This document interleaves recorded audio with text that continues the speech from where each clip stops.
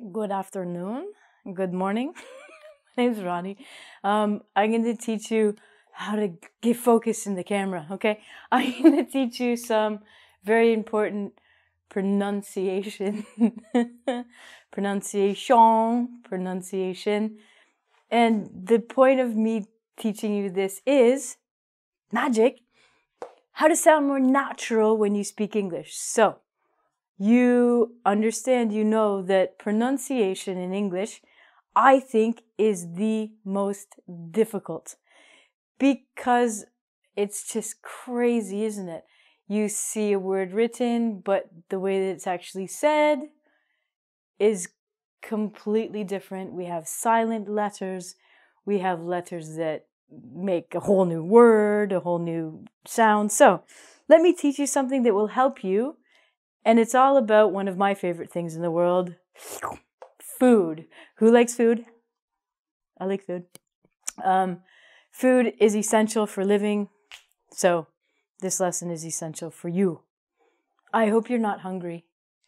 Maybe you will be after this. So, our first word is bacon. What? Bacon? Not bacon? No. Check this out. Bacon. Bacon. Bacon. Bacon. What is going on, Ronnie? What's going on is that all of these words I've written on the board actually end in I-O-N or O-N, but we pronounce them like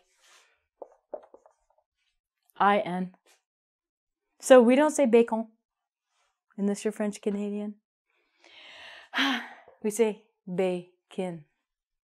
So if I was to write this phonetically, which means how it sounds, I would write bacon. Bacon is delicious. It's got a lot of fat, a lot of calories. That's what makes it so tasty. It comes from a pig and it's the tummy of the pig. Pig tummy, delicious bacon. Bacon. So next one. This is a crazy one as well because we have a silent L, and as our lesson will follow, we don't say mon, we say min. So this word, it's a fish, and the inside of the fish is orange or pink, is called not salmon, it's actually called sa-min. So it looks like salmon, but it's sa-min. So far we have bacon and salmon. Next, it's a vegetable. It smells bad. It makes you cry if you cut it. And this is not onion. It's actually onion.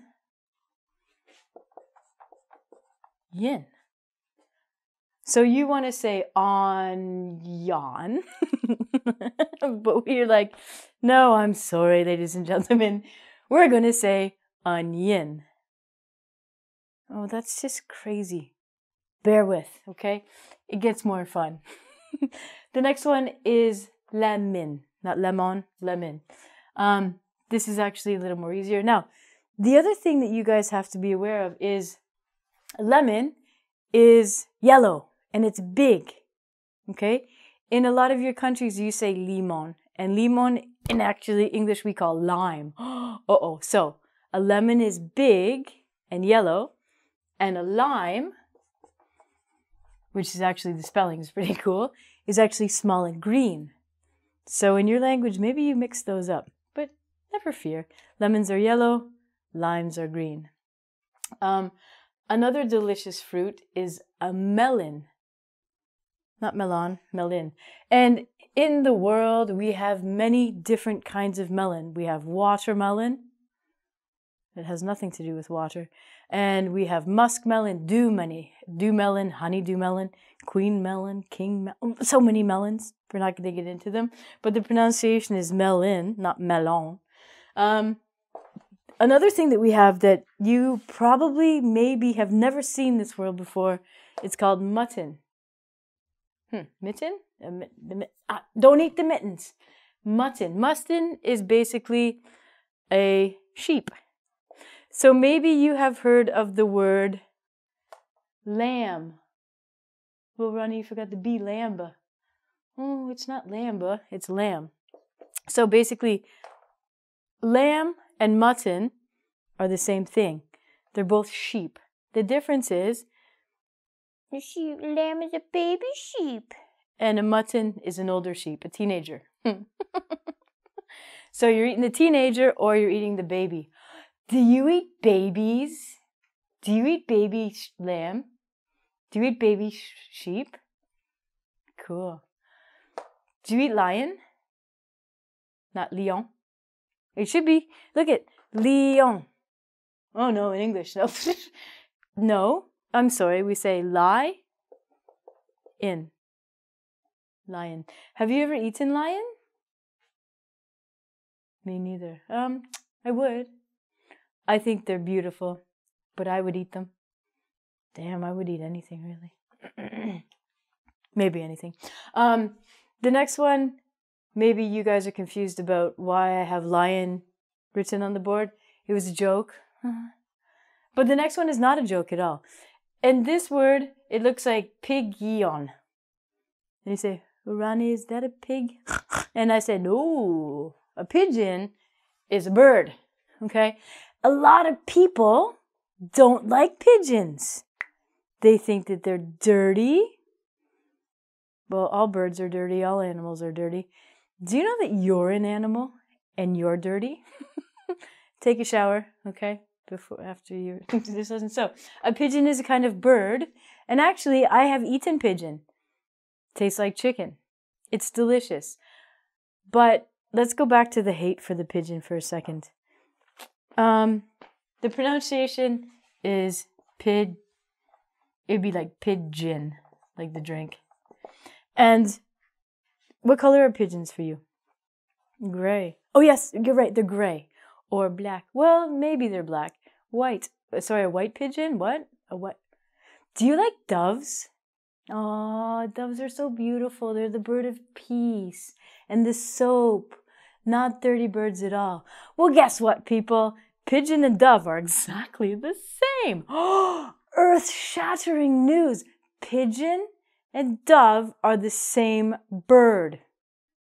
The only difference is one is gray, one is white. Don't be racist against your delicious food.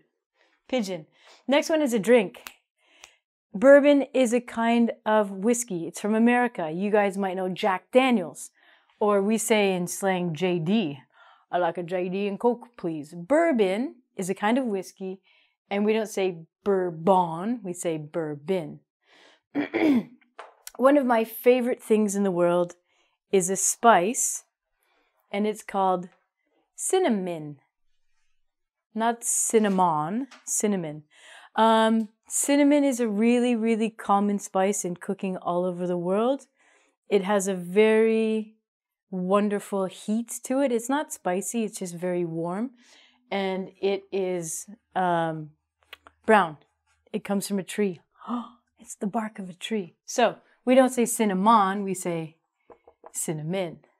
And I have spelled bourbon wrong. It's actually B-O-U-R-B-O-N. But the pronunciation again would be bourbon. So I wrote how I think it should be spelt, right? Bad teacher, Ronnie. You gotta write things properly. Spelling. So the spelling of this word, this alcoholic drink, is called bourbon. But this is the pronunciation, bourbon. Okay? So it's bourbon, but it's bourbon is the pronunciation. Are these any new words for you? Are these words that you've never seen before? If they are new words and you're not too sure, go and find a dictionary or go in your cupboard, go to the supermarket and try and find these. Some of them are very delicious. Like dove. Oh, dove's delicious. When it's on your plate, you don't know if it's a dove or a pigeon. You were like, was this a white one or a gray one? It doesn't matter. Along with food, I'm going to teach you some words that have to do with actually eating. So, the first one, maybe you wear every day. Maybe you don't. Maybe your grandmother wears one. Maybe your grandfather wears it. But this is called an apron. Not an apron, an apron. So an apron is basically some kind of material that covers your clothes when you're cooking. So probably you spill stuff on your clothes. So what you're going to do is you're going to wear an apron to make sure your clothes stay clean when you're cooking. Apron changes to apron. Okay. The next word we have, I'm kind of guilty of this one. It's one of the 7 deadly sins, and it's called glutton or gluttony. Glutton means you eat everything all the time. So, for example, yesterday I went to a very big store and I bought a large amount of blueberries. I love blueberries, and I think that I ate maybe half of the massive container of blueberries. So I was a glutton. A glutton means you're greedy and you eat until you explode. Now, obviously, I didn't explode, but it made my eyes turn blue because I ate blueberries. So glutton actually sounds like this, not glutton. So glutton means you eat too much. Maybe you eat too much chocolate or potato chips, or what's one food that you eat too much of? Tell me, let me know. You will see this word a lot in restaurants. If you travel to English-speaking countries, it's a word that they like to use to make you understand that their food is just not from one country. And this word is fusion. So you look like it says fusion. Oh, I'm going to have some Asian fusion food, but it's actually fusion.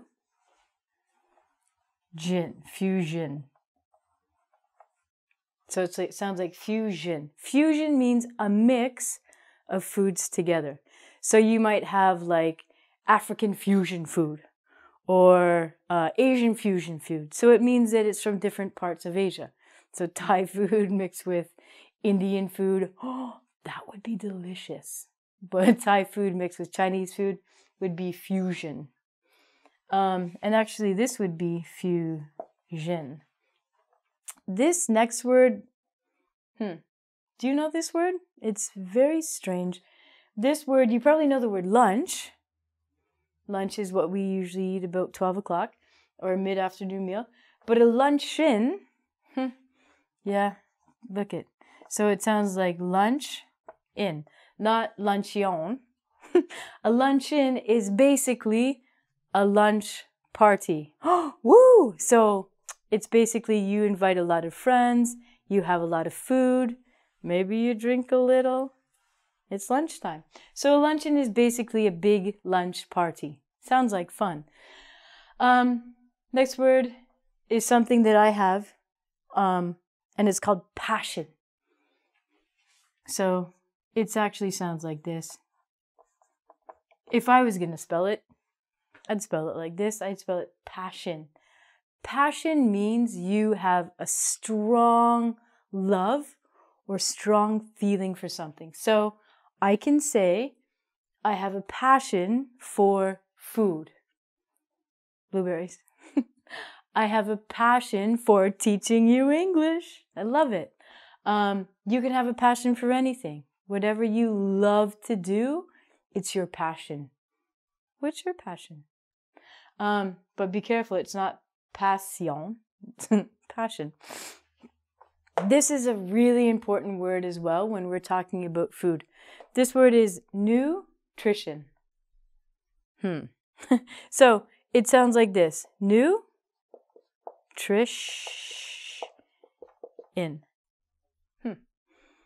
Nutritron.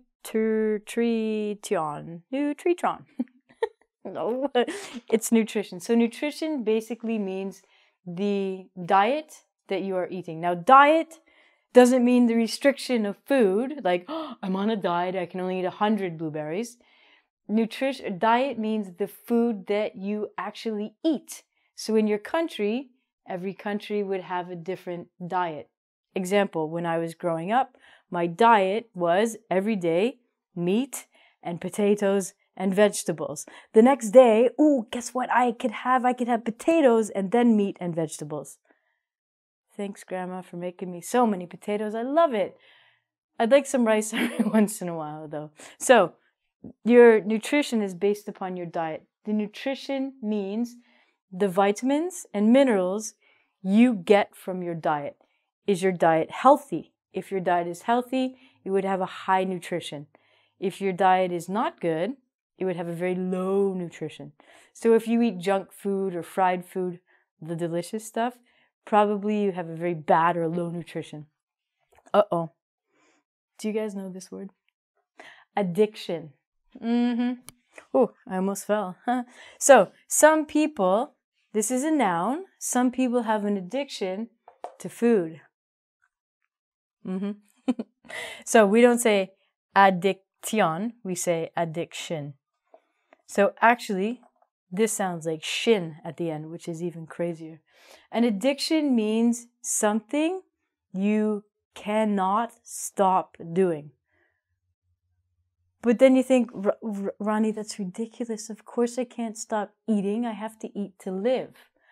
But there's a problem with it. If you're addicted to something, it means you can't stop doing it to the point where it is unhealthy. Of course, you need to eat. But if you eat too much, or you eat really, really bad food, or you have to eat chocolate every day, you might have an addiction to chocolate.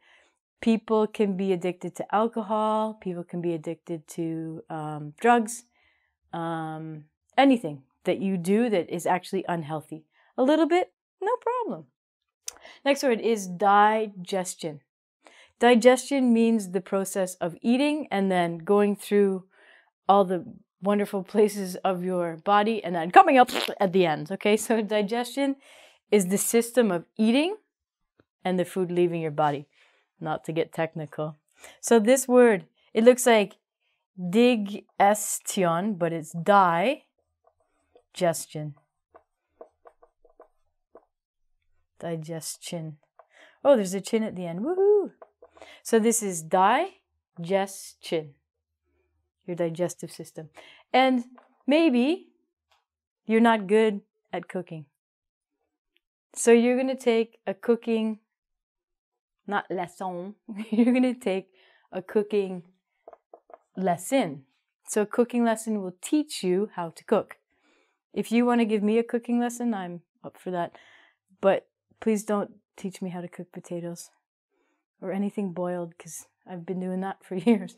And the last word is region. So it looks like region. It's actually region. So region, the pronunciation would be like region, is basically the area. So, in your country, I guarantee, each region or each area of your country will have different foods. For example, if you go north, maybe it's spicy, or if you go south, maybe it's not as spicy. I don't know, but I'd like to know. I'll come to your house, feed me some food. It'll be great. So depending what region you live in, depending on what food is available, will depend on what your diet is. So, what I'm going to do, because pronunciation is so important, I'm going to go through these words a little bit faster, and you can repeat so that your pronunciation is perfect and sounds very natural. So, let's go. Delicious. Bacon, salmon, onion, lemon, melon, mutton, lion, pigeon, bourbon, cinnamon, apron, glutton, fusion, luncheon, passion, nutrition, addiction, digestion. Sorry, that sounded weird. Digestion, Not digestion. Don't say it like that. Digestion, cooking lesson, and region. So, if you want to teach me how to cook any food from your countries, I am more than open to get recipes, and maybe I'll share some with you. Do you guys like boiled meat? I'll share some Scottish recipes. As an ending, my family, my grandmother was born and my grandfather was born in Scotland. Have you ever been to a Scottish restaurant? So maybe you're traveling, not in Scotland or anywhere in the world, and you've got, especially in Toronto, you've got like Mexican food, you've got Persian food, Lebanese food, Italian food, Mexican food, food from all over the world. And I think, damn, why is there no Scottish food? Do you know why? It's terrible. It's not bad, but it's terrible. People just don't pay for it. They're like, I don't want some boiled meat and potatoes. I can make that in my house. Thanks, Gran, for cooking. Bye.